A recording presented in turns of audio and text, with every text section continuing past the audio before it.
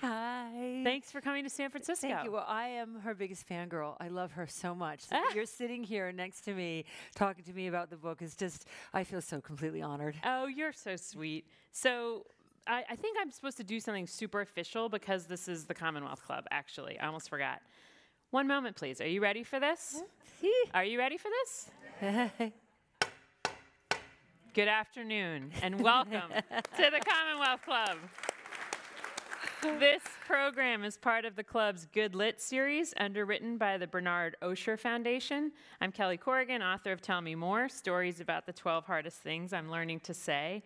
I'm also the creative director and writer in residence for the Nantucket Project, and I am your moderator for today's program. It is now my pleasure to introduce Marcia Gay Harden, Academy and Tony Award-winning actress and author of this beautiful book about her mother, The Seasons of My Mother, a memoir of love, family, and flowers. You probably know this, but we'll say it just for fun. Some of the things Marcia has done: she's played Ava Gardner in Sinatra, and artist Lee Krasner in Pollock, for which she won the Best Supporting Actress Oscar, and the Down and Out Celeste in Mystic River, which was gotta have been a gut-wrencher, which was also nominated for an Academy Award. She's done tons on television, including HBO's The Newsroom, which I watched every episode of, Damages on FX, and her current role, boy, I'm really blowing this. And I can write, but I can't read. In her current role on CBS's Code Black. And then she's had exceptional Broadway performances, including God of Carnage. Did you see that? So spectacular. Which garnered the Best Actress Tony Award in 2009. And today she's here to talk about her mother and her mother's Alzheimer's. So welcome, Marcia Gay Harden. Thank you, Kelly. Thank you. Thanks for being here. Tell us about Beverly.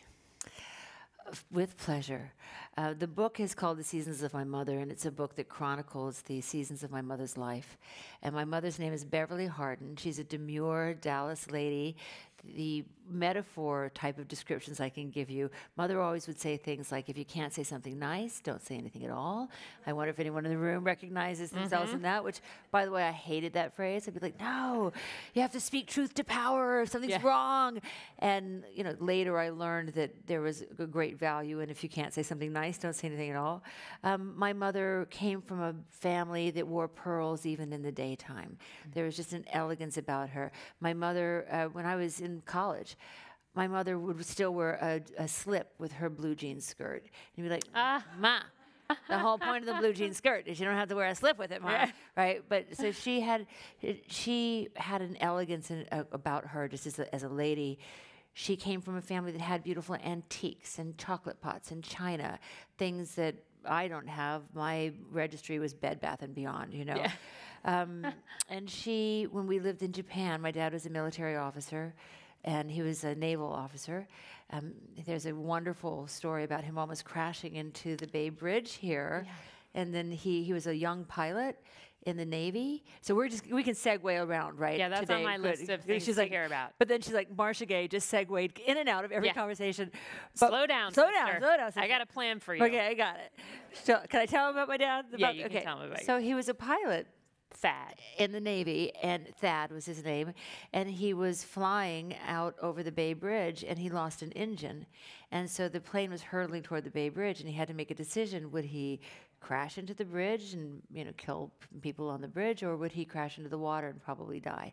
And he crashed into the water, and his training just jumped in, and he was able to, in sinking, get out of the plane and make it to the top and live. And he was a bit of a hero. But we have this picture of my mother kind of sitting by the bedside crying, and I just know she's begging him to please go out to sea. You're a Navy man, go to sea, get out of the sky.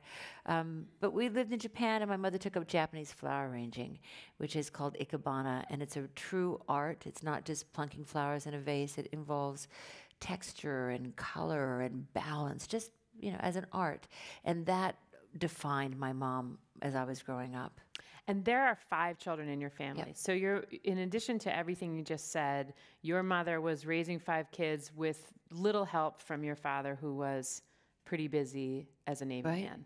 The naval officers or Navy men were often stationed or out to sea for 6 months at a time. So Mom was raising us in Japan on her own. That's when she took up flower arranging. And I have a chapter in the book that muses even a mother with 5 children can be lonely.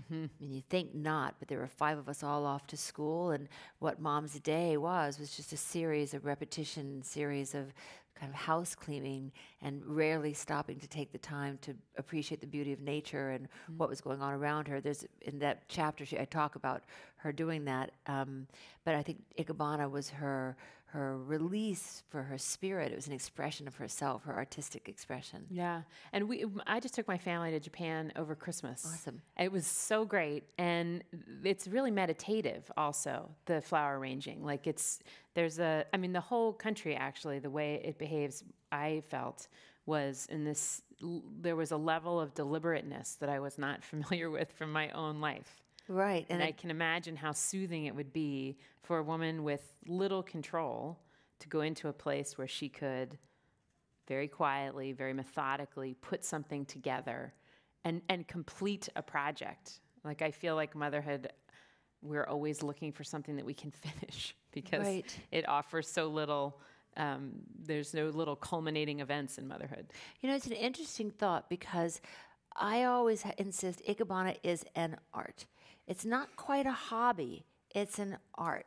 So if anybody's picked up painting or creating clothing, whatever it is, and you look at it as an art, it becomes exponentially an expression of yourself. Mm-hmm. It becomes a way that you begin to see the world. Mm-hmm. And so it's, I suppose you could say gardening too, but there's something about ikebana. It came down from the Buddhist masters and their contemplation of nature and their contemplation of flowers. In fact, Eckhart Tolle says, and I thought, I had just picked up one of his books, and I thought, this is really interesting, where he said that when the human being first took a flower home, ancient man first took a flower home and appreciated it, that it opened up the ability for the human being to experience joy and love in a different way than previously, because it wasn't utilitarian. The flower is not utilitarian at all. So they took it home, kind of inviting art into the home, and that cracked open a way of seeing the world as an artist. And you're thinking,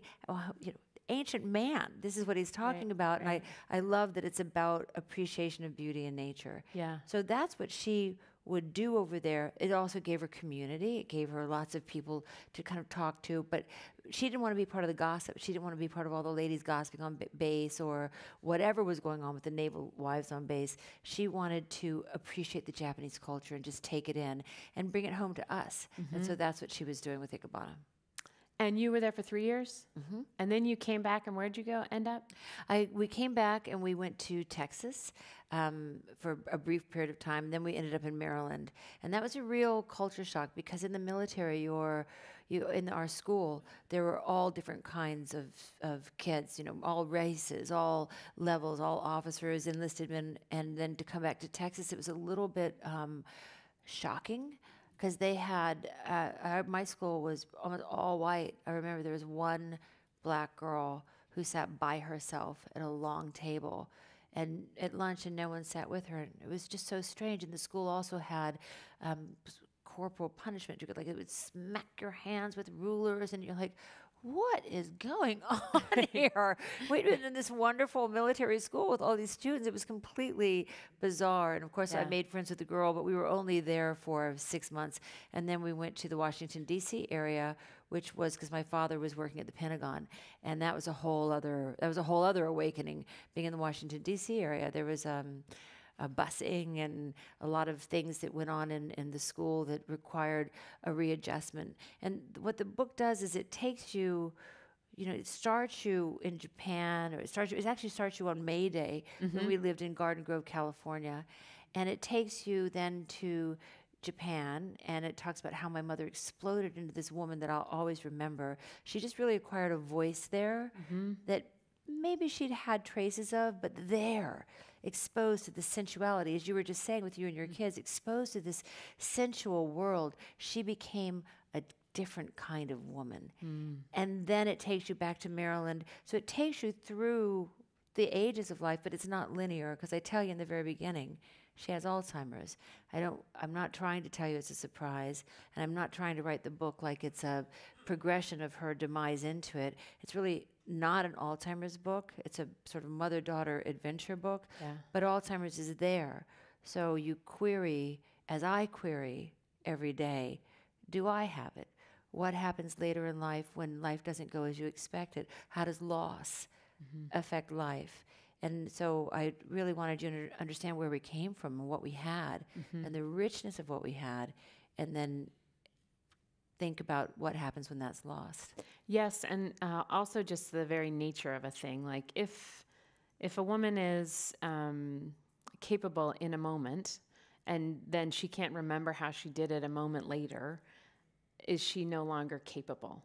Or like the difference between, or the things that affect, what is memory undoing, and what is it that we just think it's undoing, but actually she's there in the present moment. So tell us, how did she know that Alzheimer's was her fate? Well, I'll tell you first, it's Alzheimer's, I think of it as, I cannot make lemonade from these lemons. There's nothing good about it.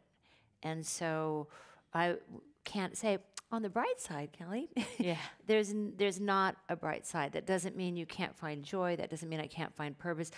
I try to repurpose the pain to something positive by writing the book. But it is if memory is a companion. I've come to think of it as a companion, that it's supposed to be there for you when you are older. Not just a companion, it's a validator. It validates your very life. Yes, I did this. Yes, I have these children. Yes, I was in Japan. Yes, look at my flower arrangements. Yes, look at my degrees that I got. Yes, look at that was me. And guess what? All those things added up, and that makes my life really beautiful. And yes, I had love, and yes, I had compassion and care. Suddenly, you don't know who you are or what you are other than what people tell you. My mother said to me once, and I put that in there, people tell me all the time that I used to do these things. And I said, how do you feel about that, Mom? She said, well, it's interesting because they knew me, so they knew I did them, so that's good.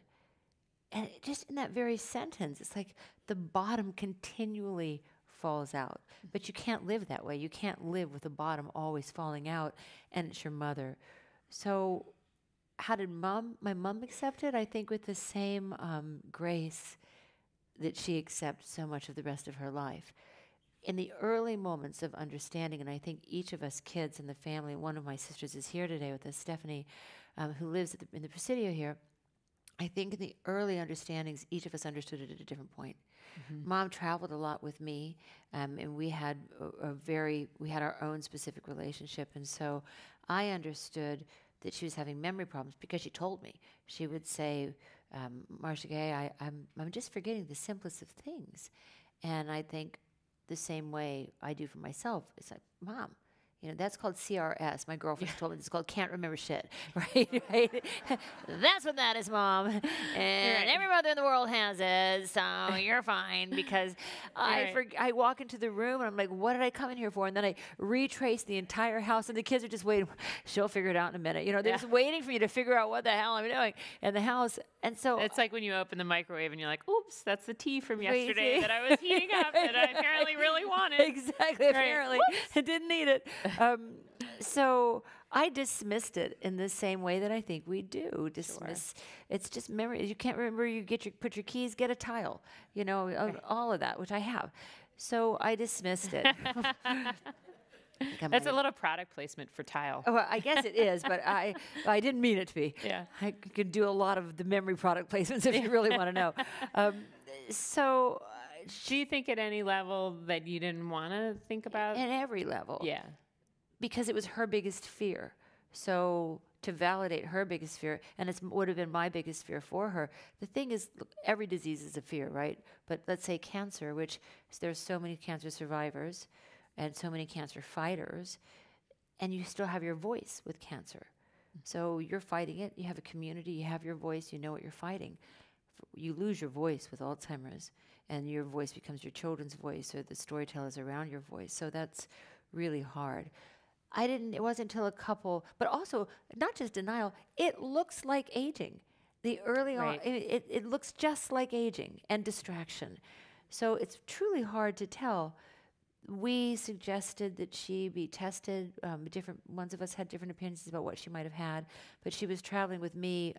When the penny dropped for me was an incident with passports when Mom kept putting her passport in her purse and then forget where she just put it, which, by the way, has happened to me before. So it wasn't a great alarming situation, but on the second and third time it happened, the anguish with which she was frantically trying to remember where it was in her purse and get it and bring it out to make sure she had it and put it back again stunned me a little.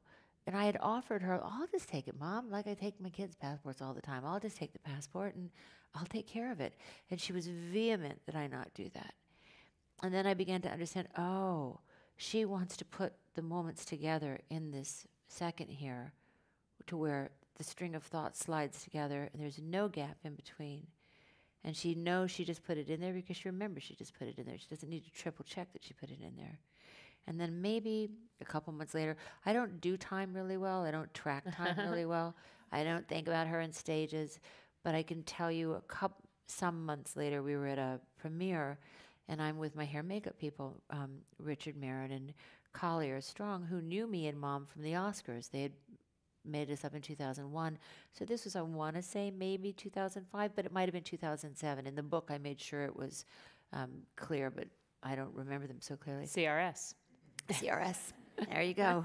Or, I mean, and who knows, right? I haven't had that test yet. But anyway,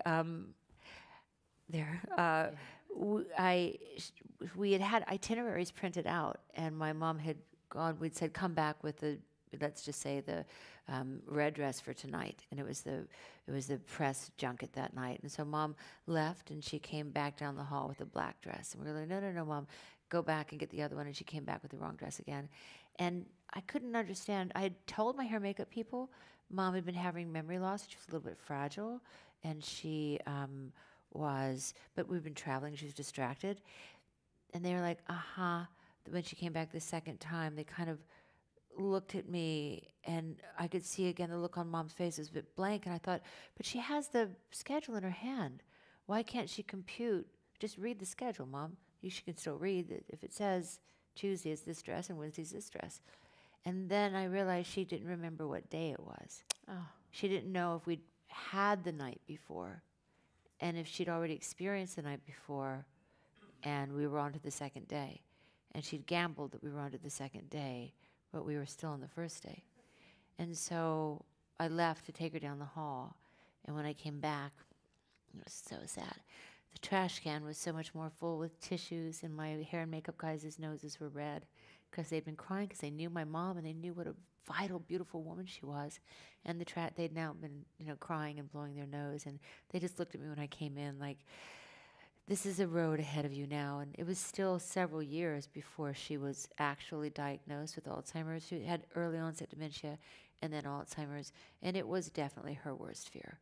And it's all of our worst fear, I think, on some level, because the statistics are heinous. Mm-hmm. Now it's like 5.7 million people, I think, and 45 billion people worldwide. And they say when you're 80, you have a 50-50 chance. This one killed me because it really puts it in perspective. They say every 65 seconds, someone comes down with Alzheimer's. 65 seconds. And in the next 30 years, that's going to change to every 30 seconds. Someone comes down with Alzheimer's if we don't find the cure.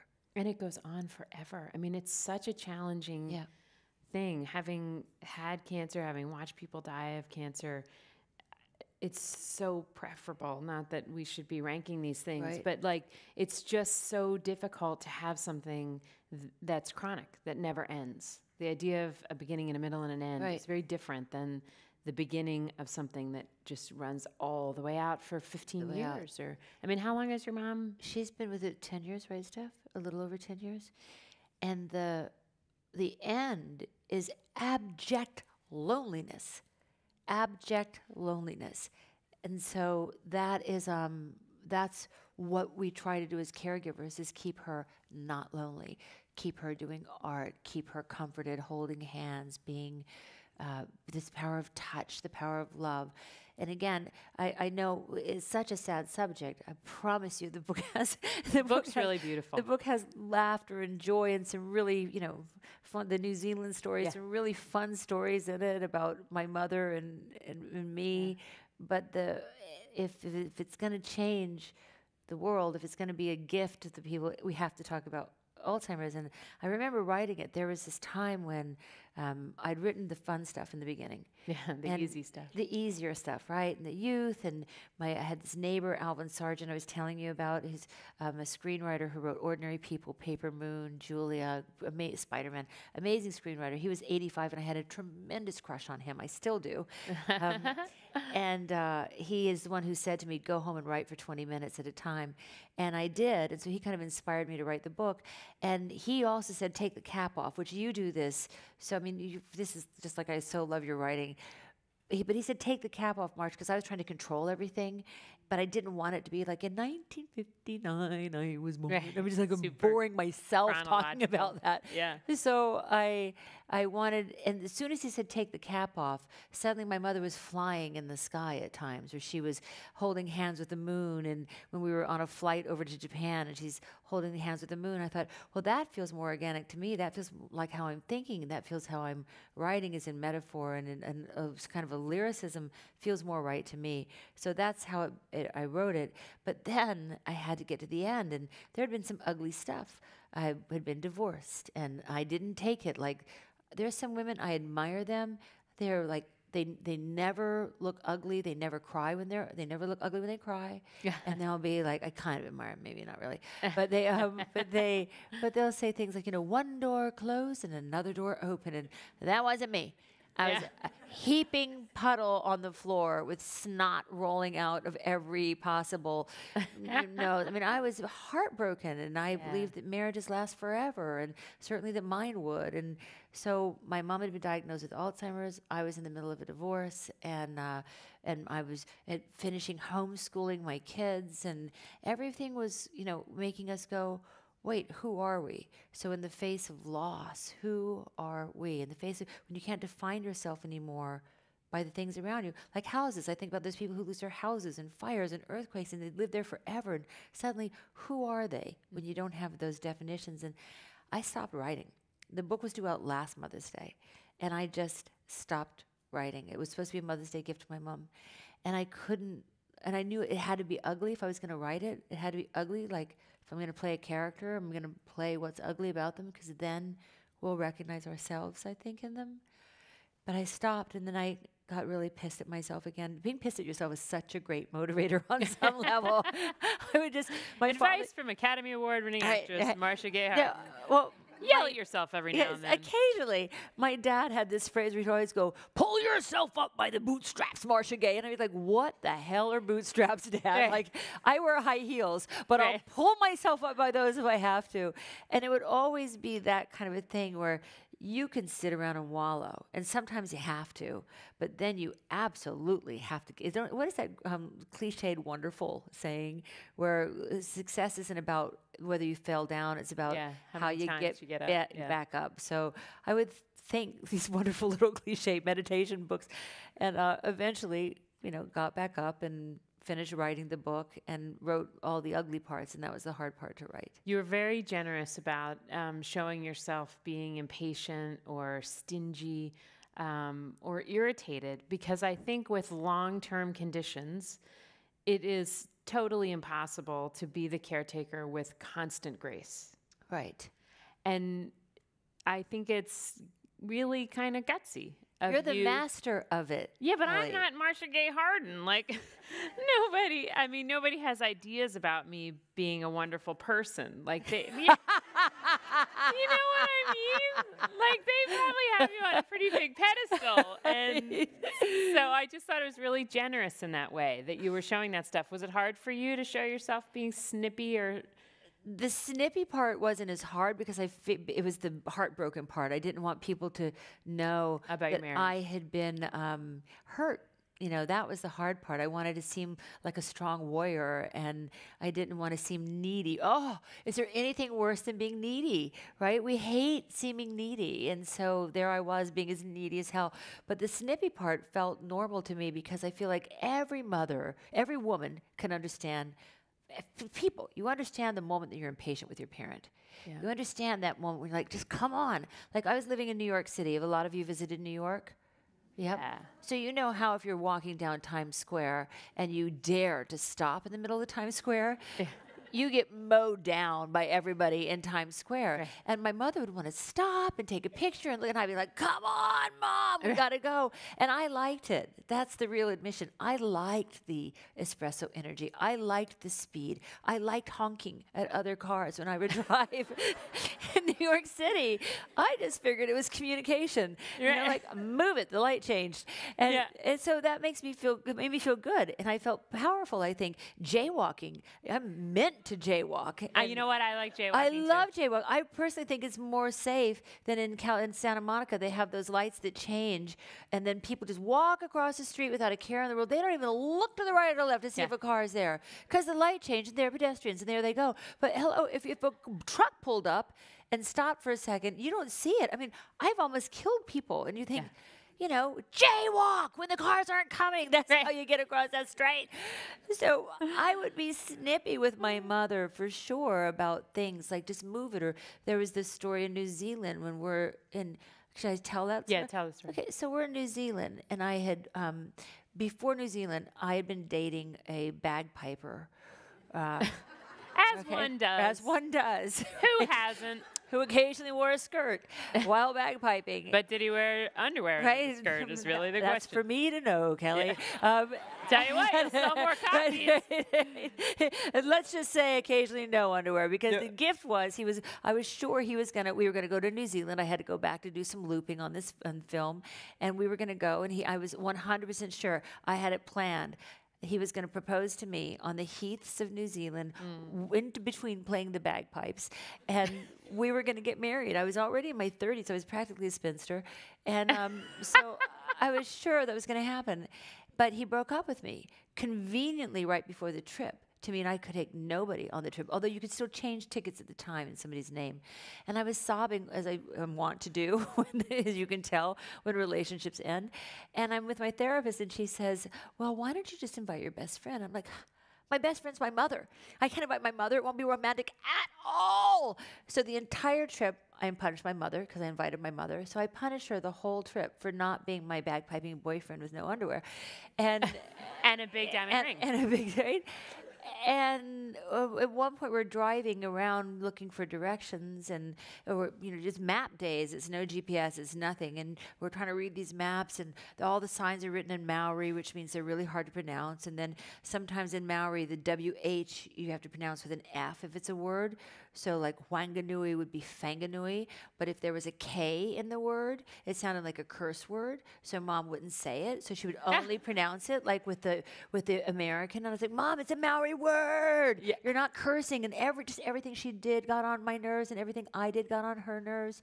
And then at some point we passed this sign that we were supposed to turn at, and she goes, oh, there goes Waka Papa. And I'm like, what, Mother? And she goes, okay, Waka Papa. Papa! And she was like, and we got out of the car, and we were laughing so hard we had to pee behind the rental car, with the sheep in the background. And then we go back to the hotel later, and she's like reading all her beautiful flower books, and she's on the bed in a lavender nightie, and she has all these lessons, and she just kind of makes a way for me in her little garden of books, and I crawl in, and she teaches me all these lessons about flowers. But the killer is when she takes my hand and she says, don't worry, honey, you will find love.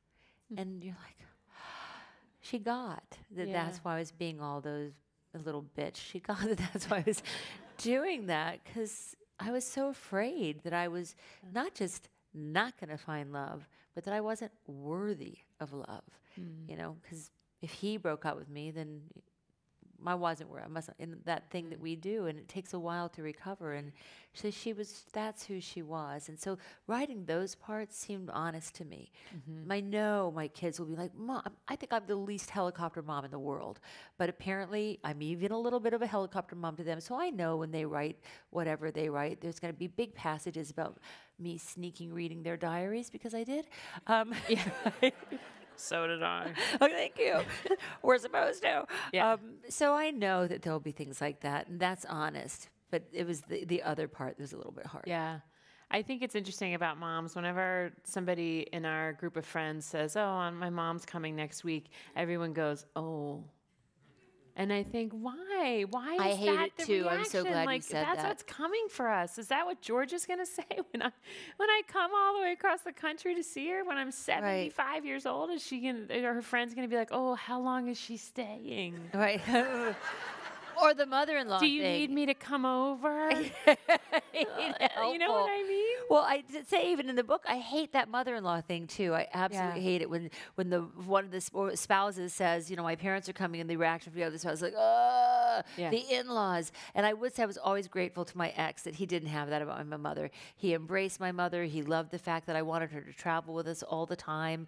It was like a little threesome. She was always there, and we pretended like we were bringing her to help us with the kids whenever I'd go someplace. But I always hired people at the hotel or wherever to help us with the kids, because I just wanted Mom to be there for the parties and for the fun of it all. And I was really grateful. That was a good thing about my ex. He loved my mom. Yeah. Well, that makes it hurt even more, actually. Right. I interview my kids' boyfriends now, so just yeah, it's a good part of the puzzle. Your mom made you try out for your first play. She did. She did. I was living in Washington, D.C., and I had graduated from University of Texas. And I'd been to Greece, to Germany, then Texas in schools. And so I'm living in D.C., kind of getting myself together because I don't want to move straight to New York, but I know I'm eventually going to. And my mother, I'd been singing at the Gaslight Club, which was this. Right, Remember, you were a Gaslight I was girl. a Gaslight girl. So Tell these guys even what you that had is. to wear. It was like a private gentleman's club, but it wasn't a strip club.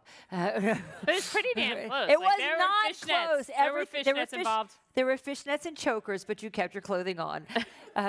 And your hair had to be pretty. But it was like you served drinks in high heels and fishnets. There was like a dining room downstairs, but you had to sing at the piano. So there was a piano. There, I don't know if I've never been to a Playboy club, but I don't think there's pianos there. But the little outfit you wore was like a little like Gunsmoke kitty Gunsmoke thing, velvet meets Playboy outfit with fishnets and high heels. And then you had to go up and you had to be at the piano and sing. But I'm not a great singer, so I had one song that I knew I could hit the notes to, but not elongate the notes to, just hit the notes to. Just be like, I'm gonna sit right down and write myself a letter, and I would letter, like some people go letter, like that's how you're supposed to sing it. And I would like hit the compy, when am I done? When am I done? So one day these billionaires gave me $100 bill not to sing. All right, so you get the picture.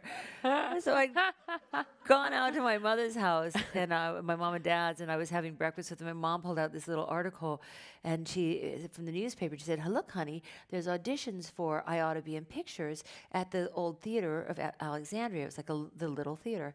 And I said, "Oh, Mom, it's a musical. I'm not going to audition for it." She goes, "No, honey, I don't think it's a musical. It's a Neil Simon play." And of course, I know everything. I'm like, yeah, Mom. I know it's a Neil Simon play, but it's a musical. It's not a play. It's a musical. I'm not going to audition. And it turns out we went back and forth until she said, "Well, if it is a musical, just don't sing." Like, Ma, we called. It wasn't a musical. It was a play. I auditioned with the play. I got the part. My parents came to see it. I got good reviews by the critics.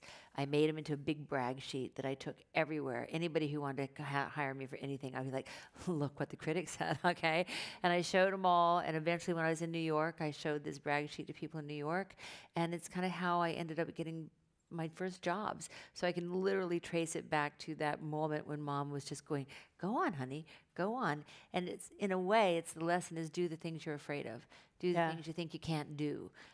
I want to read something that I thought was so interesting as a mom. Like I took note of this, which is that they're going back and forth about whether she should do the audition. And she said, in the silence that ensued, I could feel and resented my mother's longing for me. She ran her fingers through her soft black curls and smiled, neither pushy nor disapproving, only hopeful. It irritated me that she thought I was stronger than she was. And I feel that sometimes with my kids that are like, give me room to not be ready for the thing you think I'm ready for. Yes. And yet, she nudged you just right. Well, I mean, your whole life unfolded from there. And maybe it was going to unfold from anyway.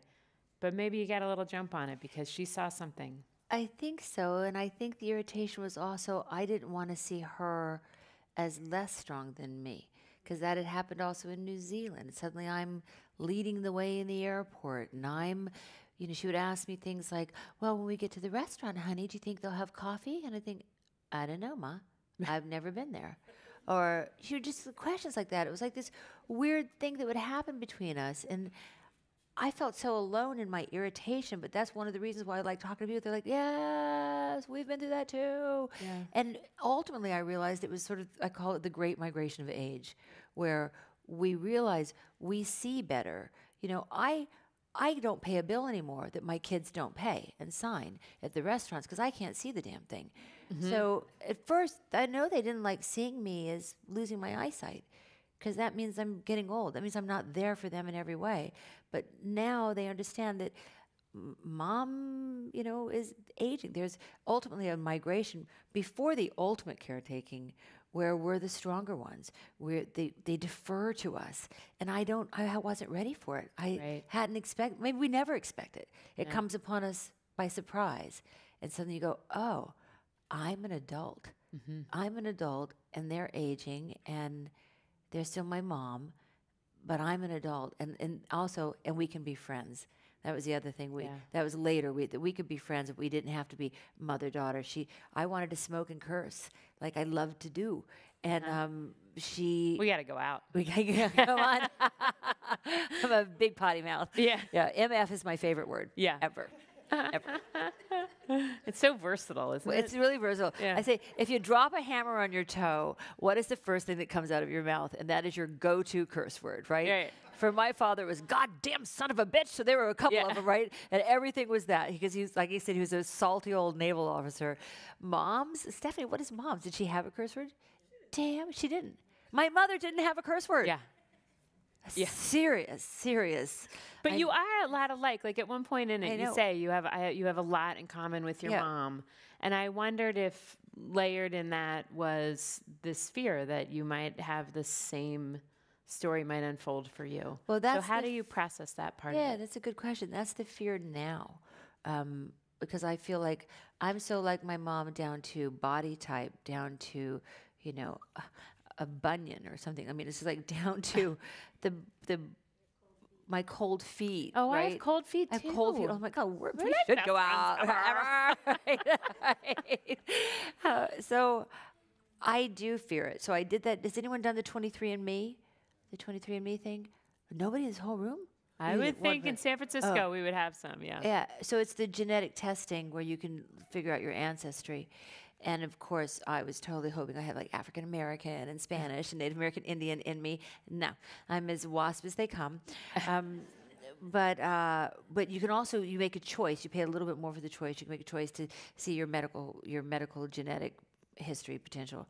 So they ask you, are you sure you want to know? Which, of course, like at first you were, but then they ask you, like, wait a minute, maybe I don't. But I did want to know, because one of the things that's happened with Mom's Alzheimer's is it's allowed me to become an advocate and an activist for it. And I thought, you better put your money where your mouth is, MGH. And if you're going to, I do advocate for early testing. And I'm one who would want to know. Totally respect that a lot of people wouldn't want to know, but I do want to know, because for me, it would be a gift to my children to know. Mm-hmm. And so I did the 23andMe, and I didn't have the gene. It's called the APOE gene. I don't have it. Doesn't mean I won't get it. I don't know if my mother has it. I'm going to have her do the testing too, but or maybe she's already done it. I'm not sure. But anyway, I don't have it. And so the next thing to do would be do the scan, the brain scan, to see. but I'm afraid of it every day. I wake up anxious every morning, not just for me, but for my mother. I go to bed, she's the last thing I think about at night. She's the first thing I think about in the morning. And part of it is guilt. I don't think one can have an Alzheimer's family member and not feel guilty. Just because you couldn't take it away, just because you couldn't alleviate, you weren't there. You live in another state. Literally, that you didn't give up your life to be there for them in their life. That's what you feel. I mean, you gave up tons when your dad got sick, even with cancer, right? You gave up months and months to go be, and your family said it's okay.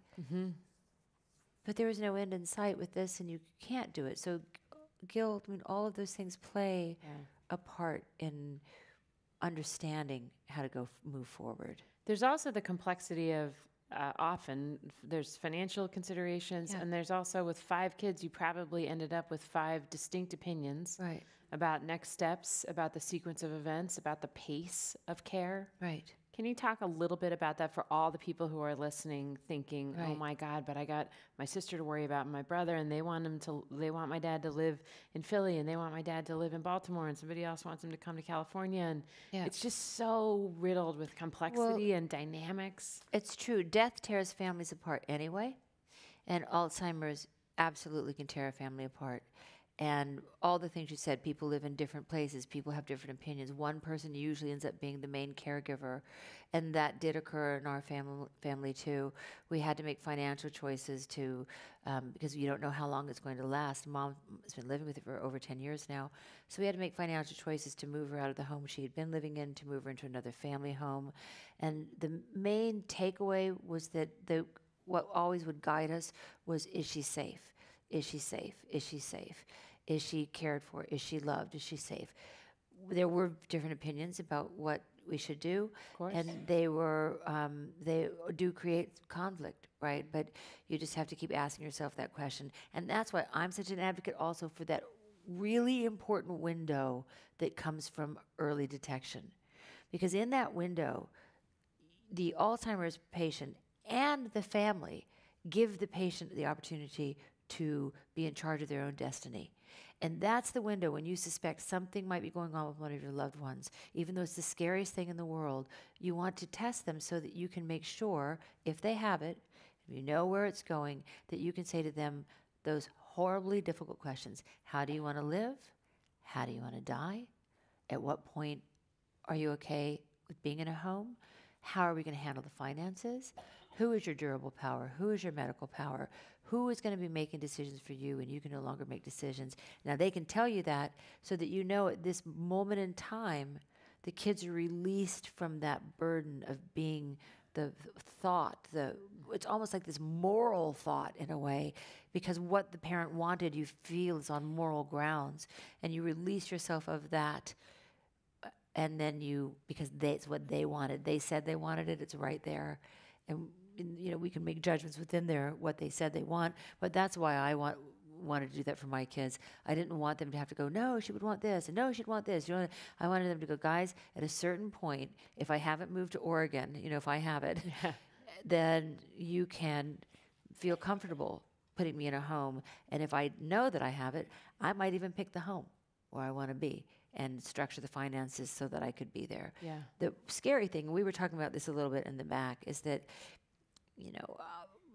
if Medicare and Medicaid don't remain part of our American society for our seniors and ultimately for us, I can only use one word for it. We're fucked. It's fucked, because the people who are going to be financially responsible most likely will be women in their 50s. There's a huge propensity of women in their 50s who are divorced, so their finances have already shifted, and they'll be the caretakers for the parents, and there's not money to take care of it, so the parent's going to come live with them. And so it's with no money. I mean, it's to look at the baffling situation of the finances, because you mentioned it is expensive. It's expensive to have caregivers. It's expensive to give up your job to be a caregiver. It's difficult to raise your children and be a caregiver if your kids have already gone off. I mean, the Alzheimer's Association says they don't like kids being the caregivers to their parents, because the kid, oftentimes it alters your relationship with them, and you literally give up your life. So they like the idea that you could hire caregivers who are trained, or now there's more cutting edge places where you can, there are homes where you can put your parent. But when we were looking at some of the Alzheimer's care units, they were, you were 100% sure that the patient was drugged, then they were sitting kind of to the side or playing with balloons. And we said, absolutely not for my mom. One of the places we looked at had just had an incident of elder abuse, and said, no way in hell. So she's now beautifully, comfortably safe and in a beautiful little home on a lake that my grandfather had built in the 60s. She's surrounded by love. She has one sister who cares for her a lot. She has another sister who was just down there doing art with her and painting and doing watercolors at a table. Steph and I feel guilty that we're not there more, that we visit when we can. My brother's down there. So it does tear people apart, but eventually you have to come together just for their safety. Yeah, and to your point, to underline your point, this is why early detection is super valuable. There are some great moments, like the song Tequila. Oh yeah. So yes. Will you talk a little bit about music and the role that it can play in terms of like reaching into a Alzheimer's patient and stirring something? That's a good point. You've probably heard that music can spark memory in an Alzheimer's patient, familiar music from the time when what they were listening to. And it does make me think, my mother, the beautiful thing, my mother hasn't changed. The essence of my mother is the same. She's still this graceful, beautiful lady, and we're lucky because a lot of times patients can go off into aggression or they can go off into lascivious behavior, for instance. My mother did not. But she always loved music. She's not now listening to AC/DC, right? That's when, something's changed for Mom. And so when we were kids, Kelly's talking about an incident when my dad would put on jazz all the time. And so before he would go off to sea, he'd put on jazz. And I wrote about a time, a memory that I had of, we would go to Taco Bell the day before he would be going out to sea for 6 months at a time, because it was our treat to eat out. Military families don't make tons and tons of money. And so Mom she's a mother. She made the meals for all of us. So we'd go to Taco Bell, and then we'd come home and he'd put on kind of Mexican music, and he would, right? And we would dance around the house. And so one of the songs we danced to was da da da da da da da da da da da da da tequila. And we would play hide and seek, and we'd whip these napkins around our head and dance tequila, and it was really fun. And so years later, I'm now visiting my mom in Texas, and I brought these little Bose speakers, and I've put in some music, and I'm playing the song Tequila, and she kind of, tequila on the word, like in time with it, she remembered something, and she sings it because it was a Wes Montgomery version, right? So the words are different. And then later, I play Pachelbel's Canon for her, which she always loved, Pachelbel's Canon. And she's kind of astonished at the Bose speakers, which I've just explained to her what they are. And then I have to explain them again, that they're these wonderful Bose speakers. And she's listening to the music. And she does seem to spark to not really memory, I'm going to say. She doesn't really go, oh, I remember when that played.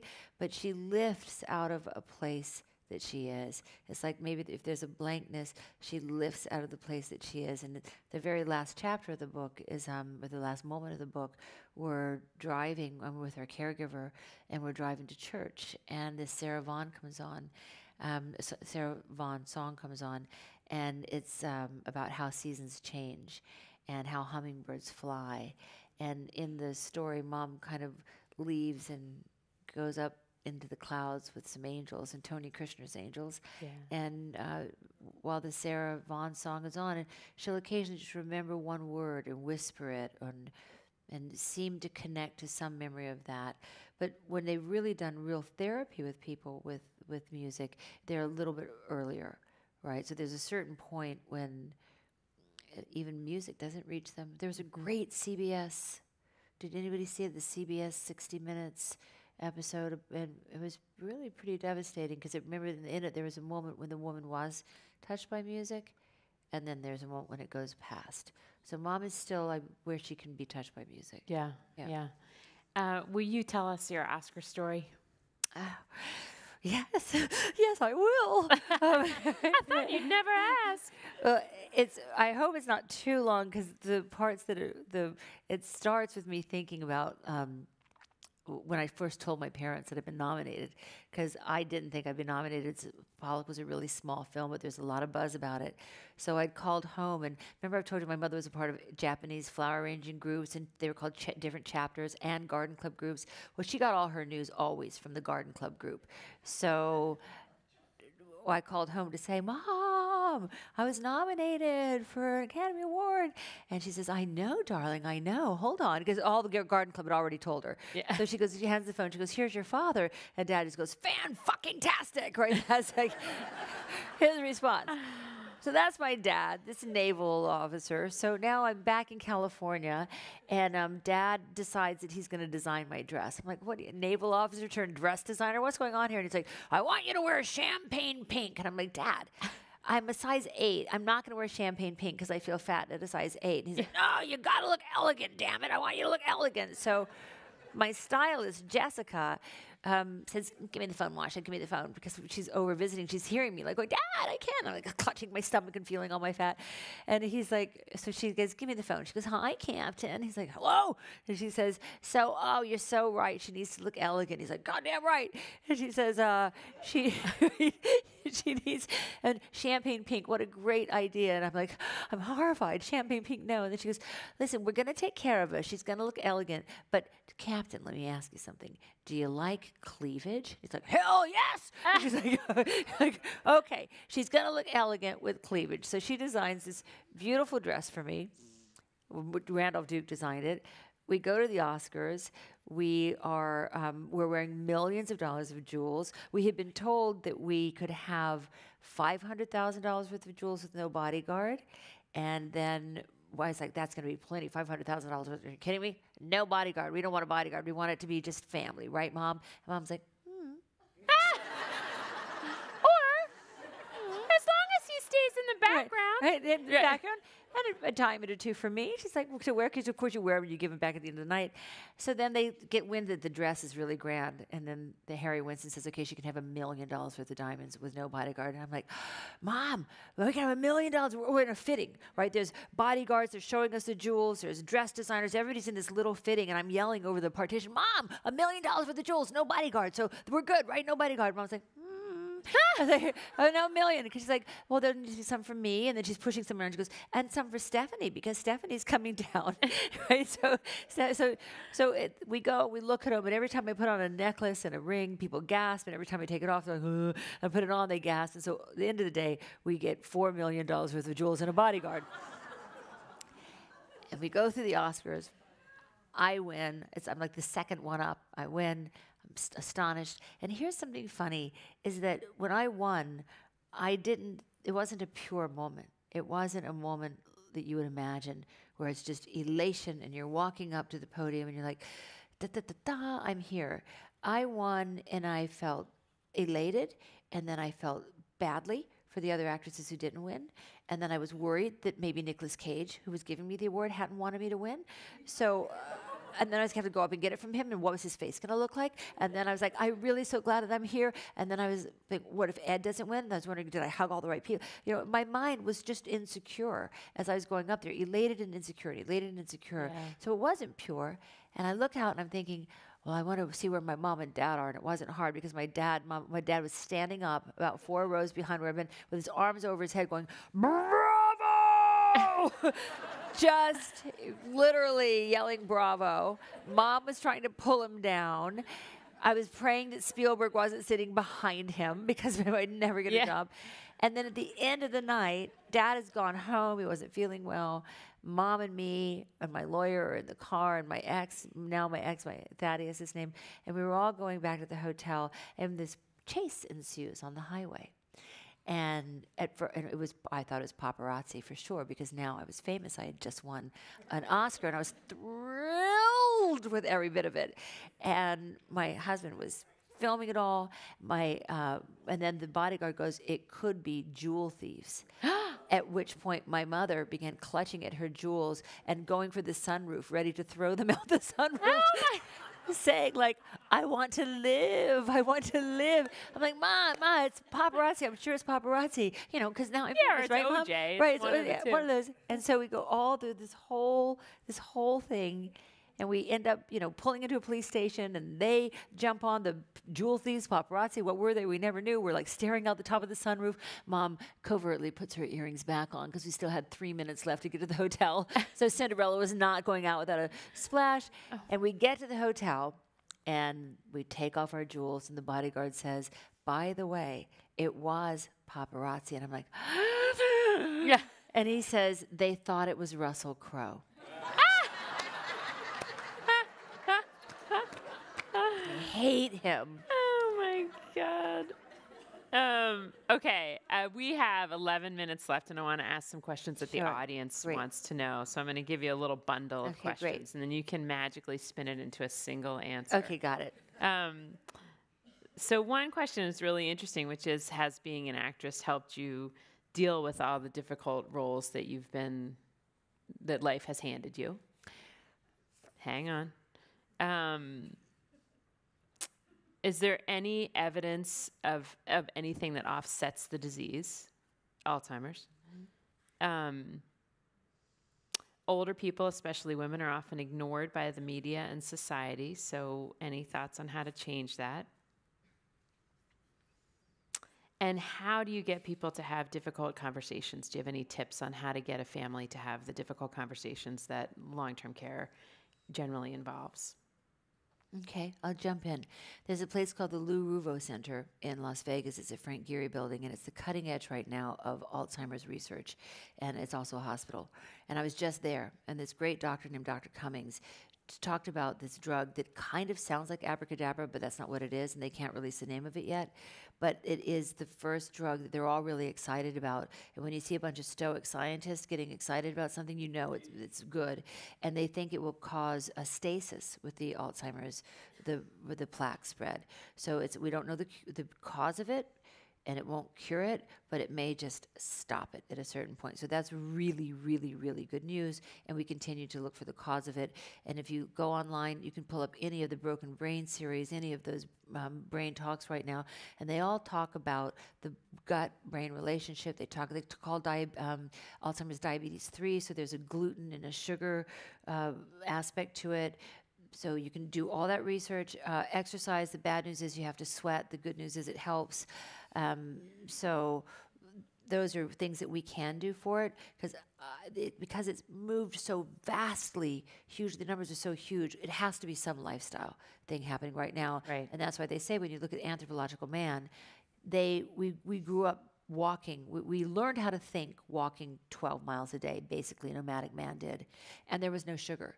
And that's 50,000 years of body and genetic programming toward a certain way of learning in the brain, a certain way of moving in life, a certain way of eating. And it's only the last 200 and then 100 and then 50 that sugar's in everything, and we basically barely move. Like this, eating a lot of sugar. So that makes sense when you think about it anthropologically. Our bodies are not trained to live like we do today. So that's one thing. And there is hope. Why more women than, the question was why more women than men, but Maria Shriver did talk about that, and she does talk about that a lot.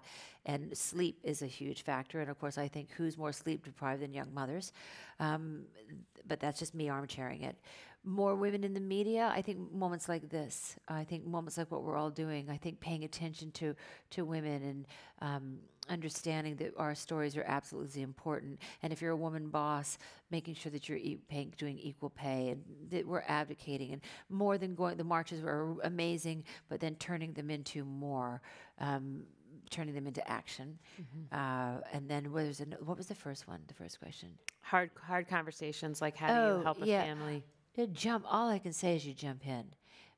And you can maybe get someone from the Alzheimer's Association. They will come to you, or you get a doctor, you get a therapist. You can set up mediators to come to you to have these conversations, because they are hard, and families do think different things, and it's scary. People are scary.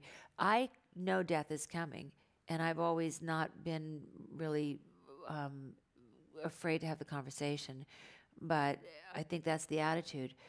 Probably more of us are braver than we think we are if we're just confronted with how to be brave. Mm-hmm. So you jump in and you get a little help and support jumping in. There's some Kimberly Williams Paisley's book It's called Where the Light Gets In, and she has a lot of really good resources at the end of it for associations, and of course the Alzheimer's Association is really good. And then that very first question was about being an actress and playing all those roles over the years, and does that prepare you for these moments, divorce and family struggles and Alzheimer's? No. You might be the only honest woman in the entire state of California. That's really... Because it hurts just as bad. You know, I had beliefs just as much as the next person about my life. I never thought I was a statistic. You know, we had tragedy in the family early. My brother lost his children in a fire, and my mother gets Alzheimer's. I'm divorced. I never thought I was... We don't think we're statistics. Bad stuff happens to other people until it happens to you. And then you have to call on your own resources to rise to whatever is your true character, and your true character is how you deal with the problem, right? So no, I think acting maybe gives me a voice to speak about it. I'm comfortable translating feelings into dialogue and into, you know, that's what we do. It's all about language, and I do love language, so I am comfortable. We have to have our emotions on our surface so we can call on them in any second. So I do want to, I don't know if we gave up our 11 minutes, but you did make me think about something my mother said, which is a tremendous resource, and it's at the very end of the book. I had come to the end of the book, and I was afraid to stop because I thought, what if there's some big reveal that I didn't know about, and now the book is done and I don't have it, and so people won't know about it for her. And in some ways, it was what I always knew, but it was an important reveal. So I say, Mom, whatever you're thinking about, I'm FaceTiming her, whatever you're thinking about, Mom, I want you to tell me, whether it's gardening or flowers or sex or God or your family or love or whatever you're thinking about, just tell me. And I can see that she starts to say something, and then she kind of stops, and I said, what? And she goes, God. We're not a super religious family. She goes, God. And I said, you're thinking about God? And she says, yes. And I said, what do you think about God? And she says, love. Love. It happens to everybody. The better the thoughts, the better the thinking. And that's Mom's way of saying that thinking beautiful thoughts, filling your brain with beautiful thoughts, is actually really good for the brain. And it really is. Anger and stress and friction and conflict and all, and staying on things and not giving, it's bad for the brain. And so that's my mother's gift in a way of what's good for the brain, and that she said it with the language that she had. Basically, you know, I'm like, okay, Oprah Winfrey, meet Guru, meet my mother. Yeah. Right? Because God is love. Yeah. And fill your head with beautiful thoughts. And that was her gift. Well, I tell you, this is a really beautiful book, and I can't recommend it highly enough for anyone who wants to reflect on their relationship with their mother or even with their own children. And especially, I think we should be buying extra copies and giving them to all the people we know who have a parent who has Alzheimer's right now, because it's really good company on that very long road. So, Marcia Gay Harden, thank you so much. Thank you. Thank you. Thank you. Thank you.